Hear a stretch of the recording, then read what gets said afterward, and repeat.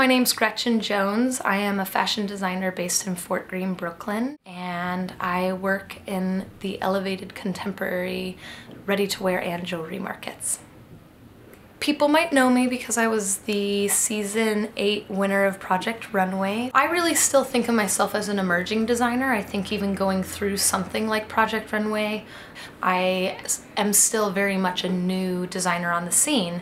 I'm working still out of my home on technically my dining room table, which is technically in my living room. I think that's like a misnomer. People kind of think you come off of a show like that or you're a fashion designer and everything is, you know, like super fabulous.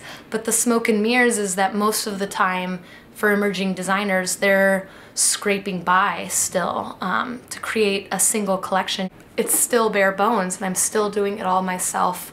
But I have hope that that's going to change. You know, like I want my mom to wear my clothes and I want my best friends to wear my clothes. How women interpret runway to real way is what I find most inspiring.